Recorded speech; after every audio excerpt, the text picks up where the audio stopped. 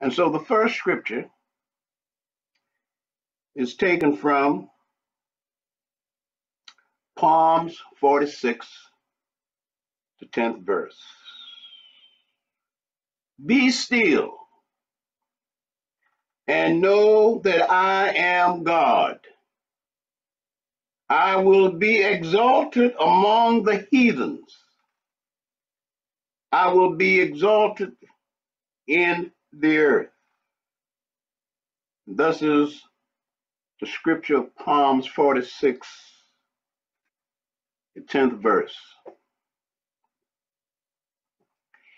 Now, when we read this scripture, and a lot of, I'm going to have to go back down home here, a lot of folks, when they read this scripture, and just let me add this before I go any further. You know, folks have asked me about affirmations, mantras, something that they can recite as they continue this path, something that will help them to bring about change and transformation in their thinking. Psalms 46, 10th verse. Be still and know that I am God. That's your mantra.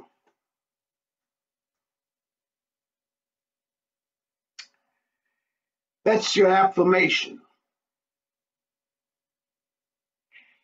Now, the problem with the scripture with a lot of folks is when they read this scripture, 46, Psalms, 10th verse, be still and know that I am God. The moment they read this scripture, there is a separation in them and the scripture that they're reading. Because when they read this scripture, be still and know that I am God, they immediately start to think of something outside of themselves. They immediately begin to disconnect. They immediately begin to think that this scripture is in reference to the God somewhere out in heaven or up in heaven, as we've been taught to believe that even when we die, we're going to heaven and we're going to be with God. Be still and know that I am God. And the masses of folks find it very difficult to accept this scripture as pertaining to themselves. I want you to follow me here now, because I'm probably going to take you somewhere where you've never been before. Be still and know that I am God. Now, a lot of folks say to me that it's difficult for them to meditate. There's a whole lot of things going on in the mind, a whole lot of stuff that I can't focus on my meditation. Something always coming in, distracting me and disturbing me. That 10th verse said, be still and know that I am God. Now let's take this a little deeper. Whether it be metaphysical interpretation or spiritual understanding. There are two sides to every coin. They said two sides to every story. The first side of this coin is the upper side, as we say. Be still and know that I am God. When we read this, we're thinking in terms, as I've said, something outside of ourselves. We're thinking about the God in heaven that we've been indoctrinated to believe. That God in heaven that we're looking forward to when we die. The backside of this coin, the metaphysical or the spiritual side, the deeper meaning. Be still. In other words, coming to a point in consciousness where you're getting quiet. And when that scripture says, be still and know that I am God, as it said, I will be exalted among the heathens, I will be exalted in the earth. This scripture prefers or refers to the thoughts, the heathen thoughts that we entertain or come into our consciousness that is of a low level of understanding. Those thoughts that come into our mind and try to get us to disbelieve the truth. They are the heathens. Not talking about the people out in the world, but the thoughts within our mind that seeks to dominate and control. And so when scripture speaks about being still, stealing the mind, those heathen thoughts, the thoughts of not believing. Sometimes and most of the time, the thoughts that come are negative and destructive thoughts. Sometimes, and a whole lot of times, the ego will speak to you and say, you can't believe or accept that there's a God within you. If God was within you, then why is life so chaotic? Why is it so confusing? Why is there so much struggle? If God was within you, wouldn't life be a whole lot better? Wouldn't we be able to live in peace and in joy and in harmony and happiness? If God was within you. When you stop and think, and you try to look within, to find this God, to see this God, to feel this God, all that you come up with is, I've got some bones in this body. I've got some organs in this body. I've got some blood in this body. I've got some feelings in this body. But where is God within this body? No, I don't think that God is within this body, because I'm having such a difficult time with this life. And if God was within me, why is it that God is allowing me to experience the hardships, the disappointments, the suffering and pain?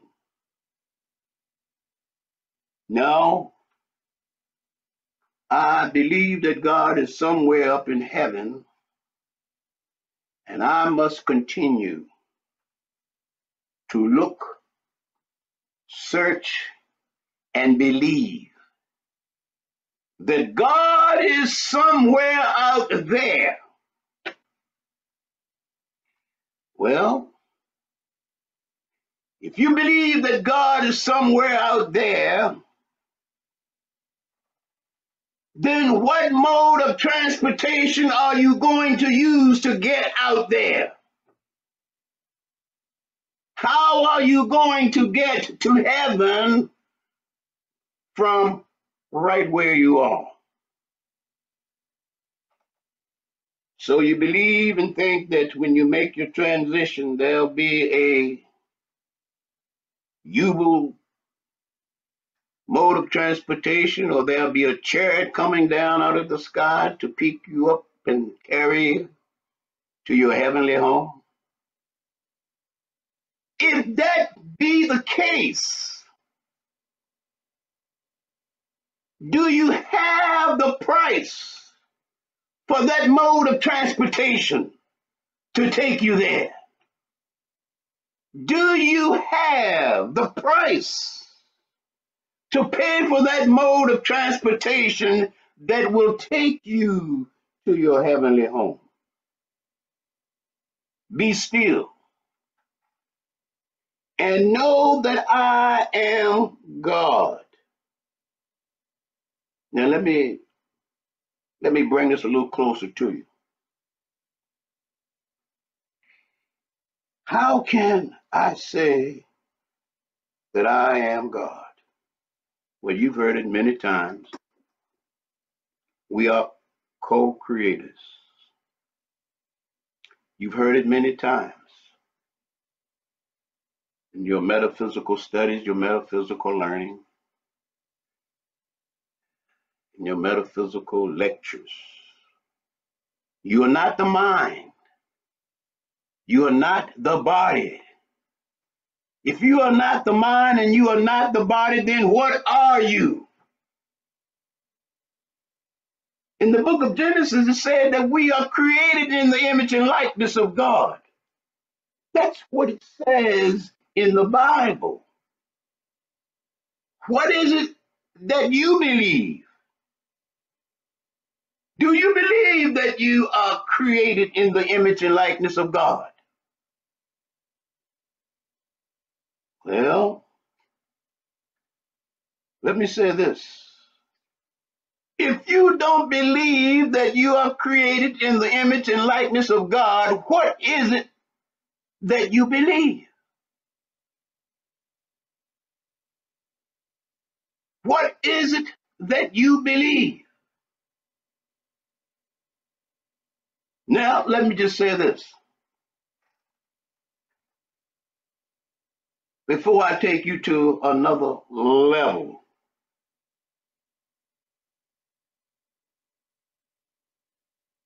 when we have issues, problems, when we can't discipline ourselves to take the time to be still, to sit down. Sometimes it doesn't require that you have to do something, but just take the time to sit down. Sit. And sometimes, if I may say this, the only time or the only place where you can go and sit down and be quiet for a period of time is in your bathroom. It's in your bathroom. You can sit and be quiet and take your time and feel a release when you have let go. The only place where you can go and sit down and be quiet is in your bathroom. Now think about it. We can go in the bathroom and we can really get relaxed. We can just sit there and just let everything just come right on down. My God, it feels so good to let go. To let go of a whole lot of stuff we've been holding in. Let it go. It's the same way when you're setting for meditation. Getting still and letting go of all of your worries, your concerns, your frustrations, and your disappointments. Flush them out of your consciousness. Flush them out of your mind. Be cleansed. You see, when we go to the bathroom and we have a discharge, we're cleansing the body. Set in meditation and cleanse your mind of all the negativity, all of the unwanted thoughts, feelings, and emotions. Take time to cleanse yourself. We get up in the mornings, we take baths, and we brush our teeth, and we put on our makeup, and we do our hair, and put on our clothes. We dress up and take care of the body. Why don't we take time to dress up and take care of the spirit within us? Remember, you're not the body. You're not the mind. You are an individualized creation of the God consciousness within you. Why can't we take the time to take care of that which sustains and maintains this life force that animates this body? Why can't we take the time? We make all types of excuses. God, I can't meditate. I got so much on my mind. Children are driving me up the wall. The job is demanding all of my time. I've got so much going on around me that I just can't take the time to spend a little time with you. But I want you to be there for me when I get in trouble. I want you to be there for me when I need something.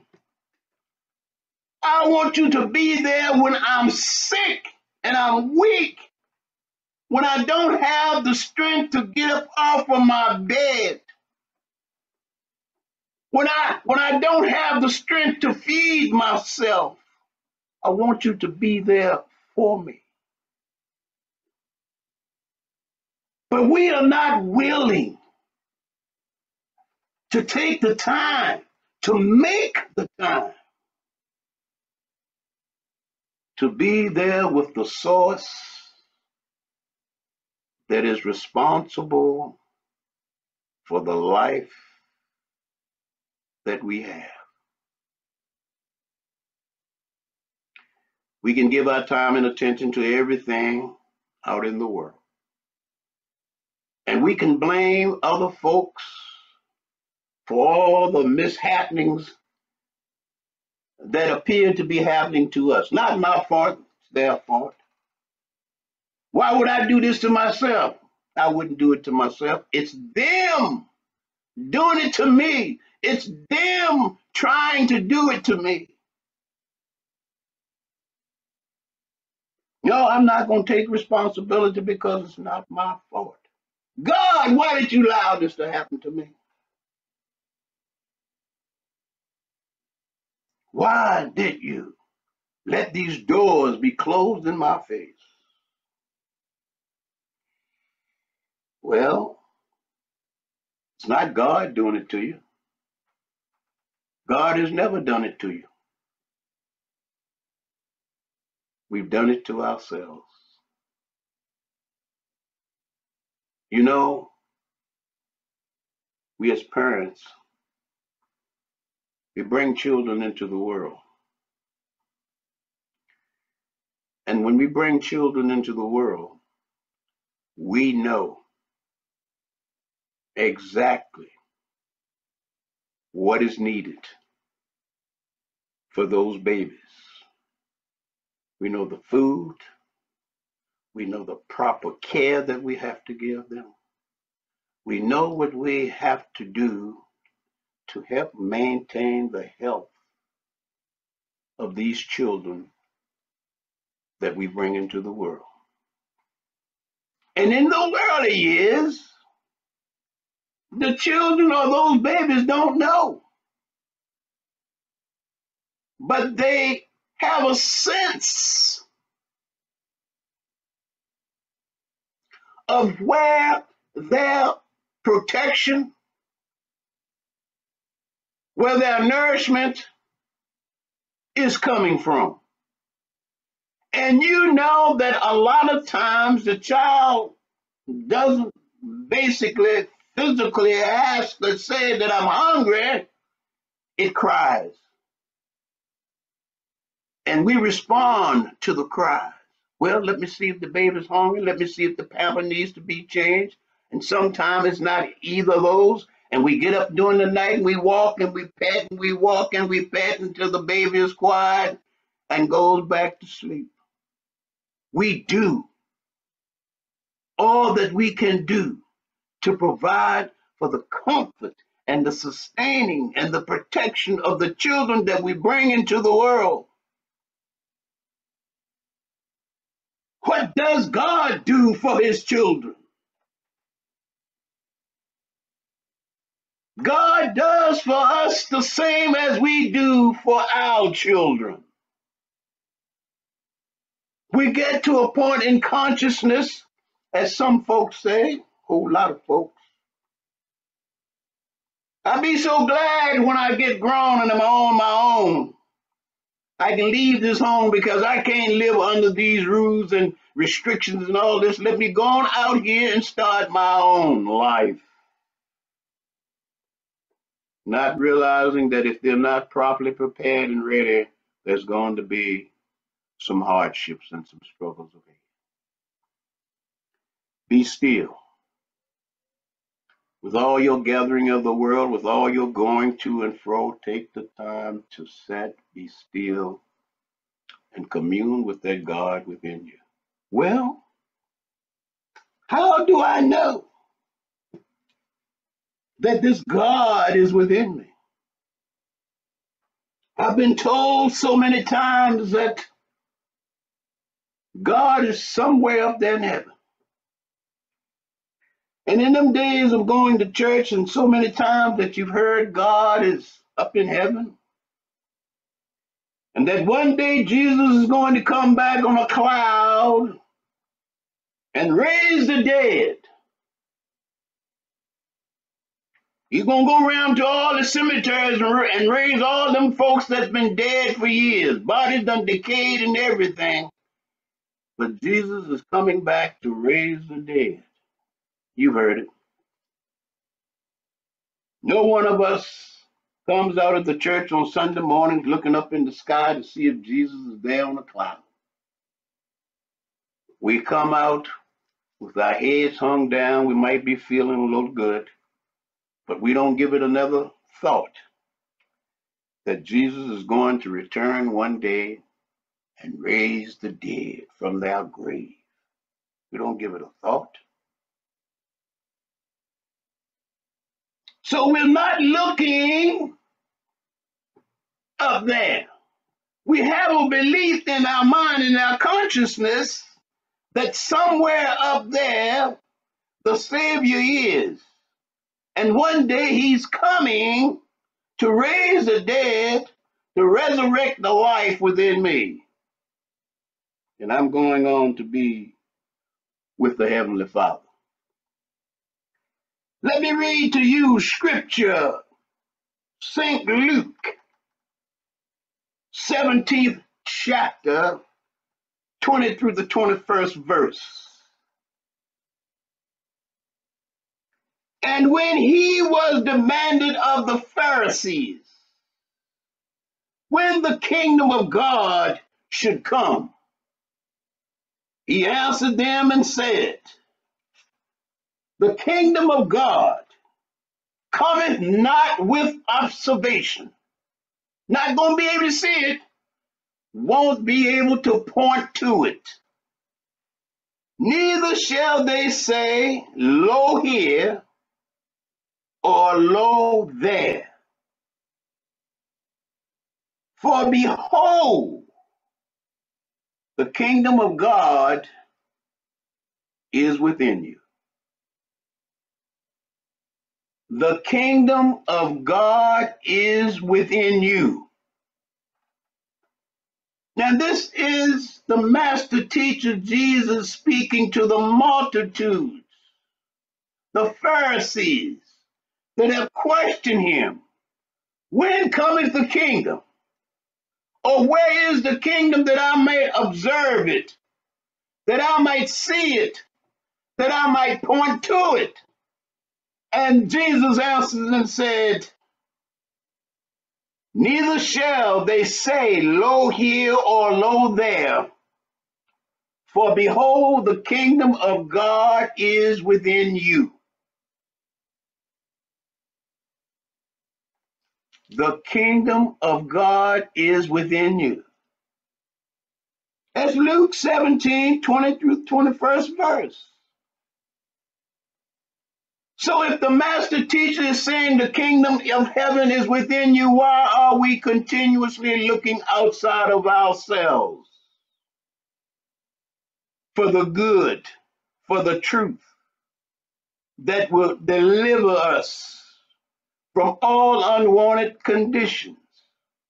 Why are we continually looking outside of ourselves for the peace and the joy and the harmony and the happiness that we so strongly seek and desire?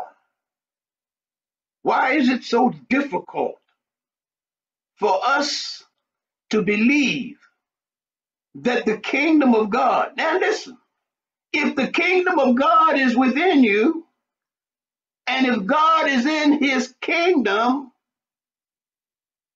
then you and I must be one with the God within.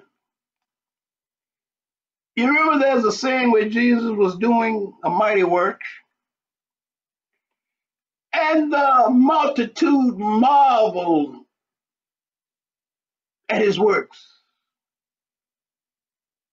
and they were praising him. And Jesus said something to the effect, it is not I that doeth the work, but the Father in me. It is Jesus that said, the Father and I are one. And those words that Jesus was speaking to the multitude also applies to us. We are one with the Father. We are one with that God consciousness. We are one with that source, and we cannot be separated. Only in our thinking. We have separated ourselves and our thinking from the source. And as long as we think and feel that we are separated from the source, we will continue with the struggles, with the hardships, with the disappointments. We will never know peace. We will never know happiness. We will never know joy. We will never be free from sickness because we have looked, we have turned away from the source, and we have looked to the world for our good. And we're not going to find it. The world has very little to give you. It will try to take away from you everything that you have, especially your peace, your joy, your harmony, your happiness. It will take away your ability to think for yourself. It will take away the freedom that God has given and invested in you. It will take away your hopes. It will take away your dreams, your ambitions. And it will so demand of you your time and your energy that you will not have time for yourselves and the things that are most important to you, not the world. The things that are most important to you, not the world. And when your whole focus is on the things of the world, you truly lose sight of what you truly are. You lose sight of the spiritual light that is within you. You lose sight of the spiritual being that you are. You lose sight of the spiritual power that you have within yourself. And you can never be free. Always bound and shackled by the desires and the temptations of the world. This is not the teachings of the master teacher, nor is it the way of the spiritual life. We must take a look at these physical bodies that we have and know that they will not be forever. And if we have any desire or intentions of experiencing that state or consciousness of heaven, then we must now start to do the work that will prepare us to enter into that kingdom that is within us. And so it is. Namaste and bless you.